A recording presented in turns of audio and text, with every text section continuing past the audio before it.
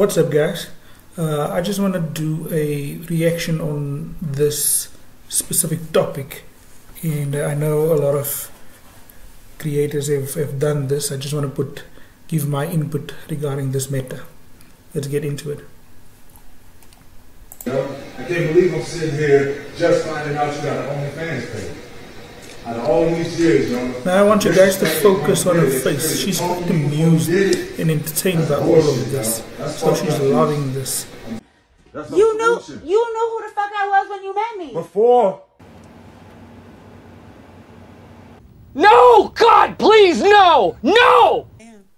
So you really a masseuse, like No Funny Business? No, I'm not trained, but I'm just an empath. What? And like right now, I know Cam has some tension, not really tension, but some stuff in his shoulders going on. Oh shit! Like, and what does that mean? Guys, she's not a trained masseuse. She's just an empath. I would definitely disagree with that. She's actually a narcissist.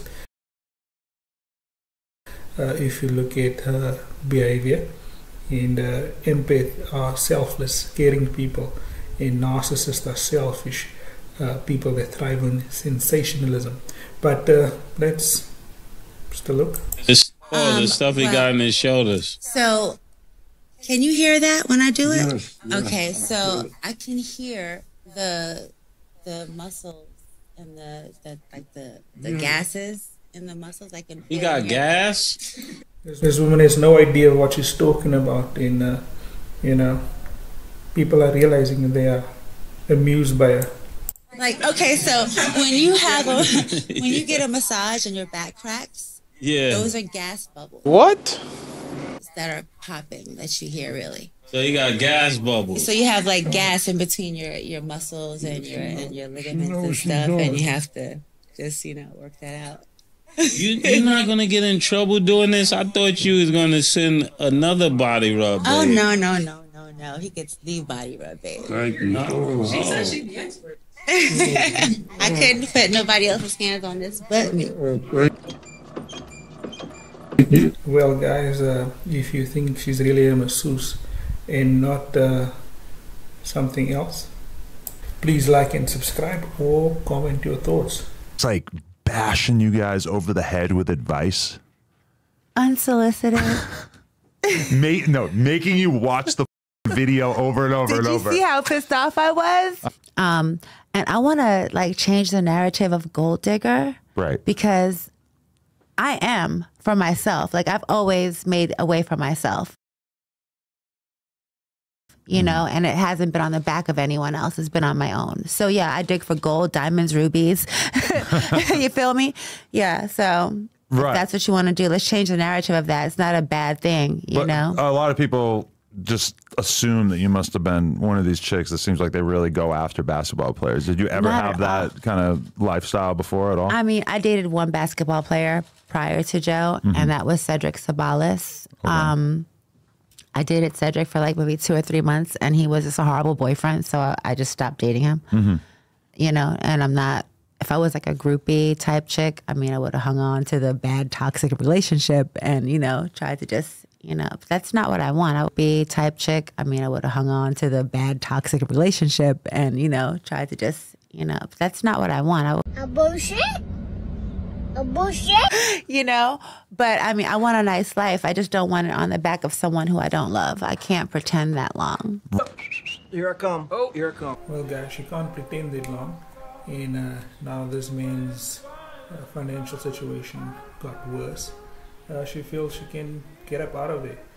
So it has never been about love. Here she clearly states she was pretending. And that's what a lot of women do. They pretend, and then when a guy gets sick, when your financial situation gets bad, or they get a promotion or a degree, or some type of situation changes where she has the leverage in the relationship. When that situation changes, then you will truly see who you are married to. Right. Because how long have you been in this relationship? 10 years or something? We've been together since 2012. So yeah, almost 12, 13 years. But I did do a love manifestation that night. Really? Yeah. What What is that like? So it was a big super moon, and my little witchy self was like, okay, tonight I'm gonna meet my husband. That just makes no fucking sense. I mean, it's just bullshit. Moon, and my little witchy self was like, okay, tonight I'm gonna meet my husband. He's gonna, you know, be like this, like that. I just wasn't very specific. Right. You know, I didn't ask for a guy with a lot of money. You know? What? So guys, the reason why I wanted to react to this video, although it's quite old, is just to show guys, you know, a lot of people missed a few things, and I wanted to say something about that.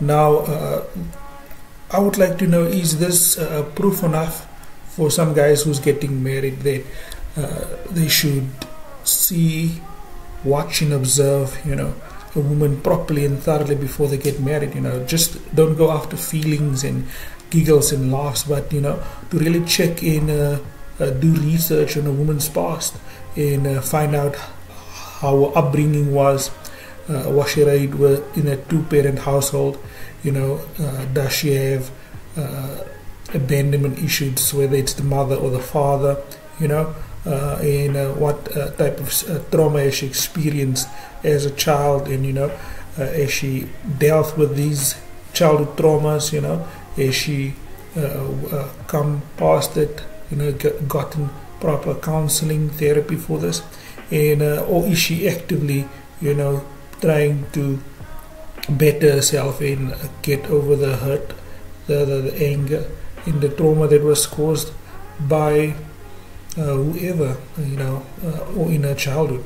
And in very rare circumstances will a woman realize that her undealt trauma is the main cause, you know, of her unhappiness in her daily life. And it also she must put in the hard work in herself, on herself, you know, which will take years of therapy, counseling to fix, you know. And but it's your best option is to not to build a family, you know, with a woman with a checkered past, or there is undealt trauma, or, you know, just the troubling past generally. So even in today's time, even if women had a very stable upbringing, you know, social media will definitely make sure that they will brainwash her into thinking that she's unhappy, and thinking that she'll be much happier, you know, running the streets, going from club to club, you know, meeting with random guys. And so guys, here you have this woman, you know, she's going from podcast to podcast. As you will see, she is thriving on the attention that she's getting, and you know, she's thoroughly enjoying this. Now this is because of her narcissism, right? I have posted a few things and to explain to you, you know, what drives a narcissist, and one of them is thoroughly embarrassing and destroying their partner's, you know, reputation. And as a narcissist, the only feeling or sensation they get is, you know, when things happen around them. They do not have, you know, normal feelings like a normal human being, and they can only feel, you know, sensations, you know, things happening, whether it's negative, good, or what. That is all they feel. But guys, listen, that is all from me, and please like and subscribe.